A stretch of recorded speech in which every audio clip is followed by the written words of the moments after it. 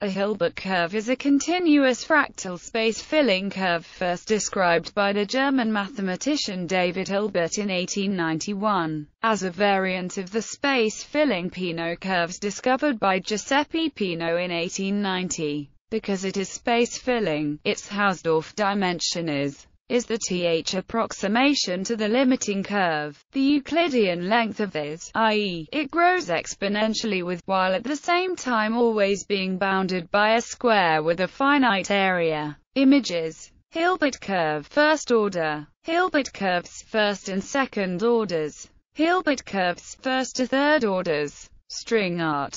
Hilbert curve, construction color-coded. A Hilbert curve in 3 dimensions. A 3D Hilbert curve with color showing progression. This GIF file displays an animation of circles traveling along the path of a Hilbert space-filling curve. Applications and mapping algorithms. Both the true Hilbert curve and its discrete approximations are useful because they give a mapping between 1D and 2D space that fairly well preserves locality. If are the coordinates of a point within the unit square, and d is the distance along the curve when it reaches that point, then points that have nearby d values will also have nearby values. The converse can't always be true. There will sometimes be points where the coordinates are close but their d values are far apart. Because of this locality property, the Hilbert curve is widely used in computer science. For example, the range of IP addresses used by computers can be mapped into a picture using the Hilbert curve. Code to generate the image would map from 2D to 1D to find the color of each pixel. And the Hilbert curve is sometimes used because it keeps nearby IP addresses close to each other in the picture. A grayscale photograph can be converted to a dithered black and white image using thresholding, with the leftover amount from each pixel added to the next pixel along the Hilbert curve. Code to do this would map from 1D to 2D. And the Hilbert curve is sometimes used because it does not create the distracting patterns that would be visible to the eye if the order were simply left to right across each row of pixels. Hilbert curves in higher dimensions are an instance of a generalization of gray codes, and are sometimes used for similar purposes,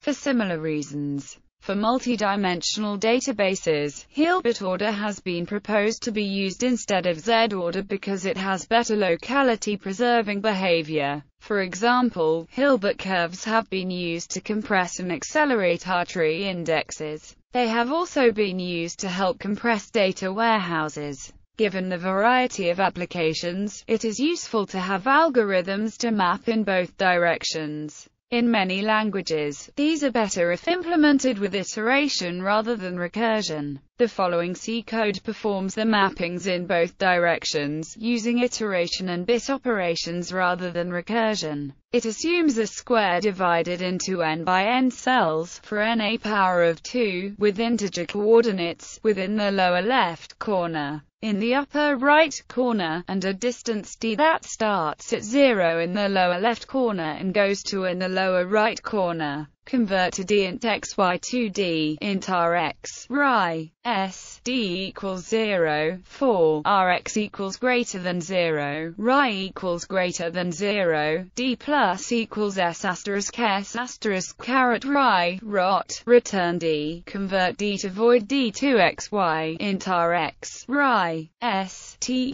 equals d asterisk x equals asterisk y equals 0, for rx equals 1 and ri equals 1 and rot asterisk x plus equals s asterisk rx asterisk y plus equals s asterisk ri t equals 4. Rotate, flip the quadrant appropriately, void rot if asterisk x equals n1 asterisk x asterisk y equals n1 asterisk y, swap x and y and t equals asterisk x equals asterisk y equals t. These use the seek conventions. The and symbol is a bitwise and the caret symbol is a bitwise XOR. The plus equals operator adds onto a variable, and the equals operator divides a variable. The handling of booleans in C means that in xy2D, the variable Rx is set to 0 or 1 to match bit S of x, and similarly for y. The xy2D function works top-down, starting with the most significant bits of x and y, and building up the most significant bits of d first. The d2xy function works in the opposite order, starting with the least significant bits of d, and building up x and y starting with the least significant bits. Both functions use the rotation function to rotate and flip the coordinate system appropriately. The two mapping algorithms work in similar ways.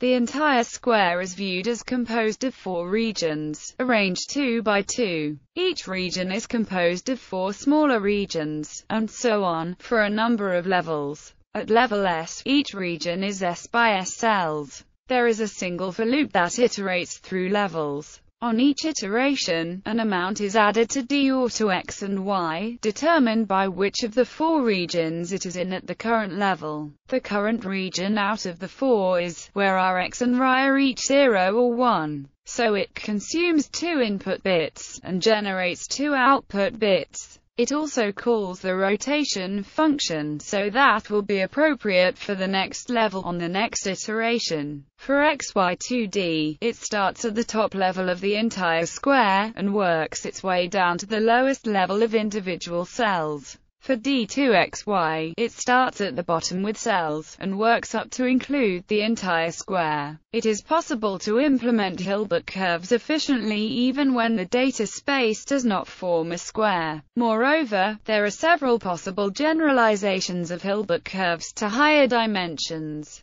Representation as Linden-Meyer system. The Hilbert curve can be expressed by a rewrite system. Alphabet A, B constants. F plus minus axiom. A production rules. A minus B F plus A F A plus F B minus B plus A F minus B F B minus F A plus. Here, F means draw forward, minus means turn left 90 degrees, plus means turn right 90 degrees, and A and B are ignored during drawing. Other implementations. Arthur Butts provided an algorithm for calculating the Hilbert curve in multi-dimensions. Graphics Gems 2 discusses Hilbert curve coherency, and provides implementation.